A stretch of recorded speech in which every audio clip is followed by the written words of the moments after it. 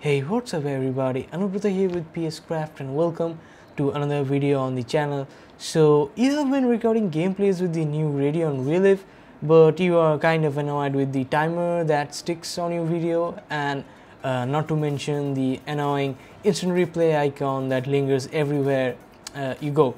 Well, in this tutorial I'm going to show you how to hide those icons and the timer and record your gameplays without any kind of annoying icons.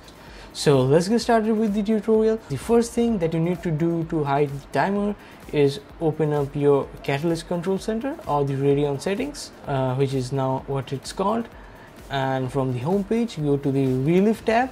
By the way, a huge shout out to Angry User 1 on the AMD forums.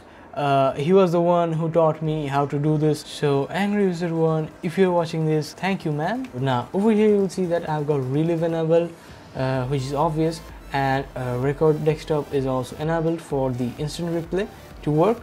To hide these things, all you've got to do is open up this toolbar, which has a default shortcut of Alt Z. So you're gonna have to press Alt Z, and this pop-up, you'll see this pop-up. The first one is settings, the second one is instant replay, and the third one is record, and the fourth one streaming, and the fifth one is for screenshot. So you can call up this toolbar during gameplays or in pretty much in the middle of anything and start recording or streaming or capture a screenshot in case you have forgotten what the shortcut key combination was. So anyway, from this toolbar you're gonna have to go to settings, and once you click on settings you'll get another 4 options. The first one is the indicator, the second one is instant replay, and the third one record desktop, and the last one would be the toolbar position. Now we're gonna focus on this.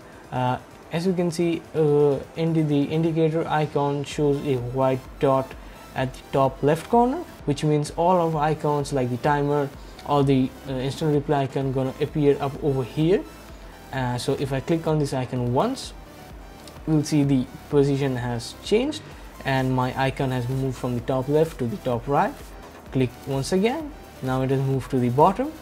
Click once again and it has moved to the bottom right. And finally, when we click on it another time, it disappears. So this is, as you can see, this has been grayed out. So this means that the icons, the relive icon, the instant replay icon, and the timer will not appear on your screen no matter what you're doing. So yeah, that's about it. So that is how you hide your timer and the instant replay icon. Now you can go ahead and record gameplays without that annoying icon sticking on top of your video. So now I will start recording. So Control Shift R, which this pop-up is new recording, so my screen is being recorded. So I'll do a few things so that you can understand. Maybe I'll pull this, I'll increase this instant replay time. Okay, reset. Are you sure? Yes. Streaming, instant replay has been turned off. I'm gonna go ahead and turn that back on.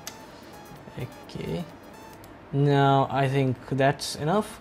I'm gonna stop the recording now. So Control Shift R again. Recording is being saved.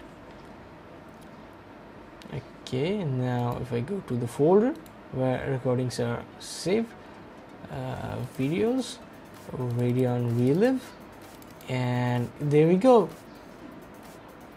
We don't have no timer, we don't have any icon, and our video is totally clean.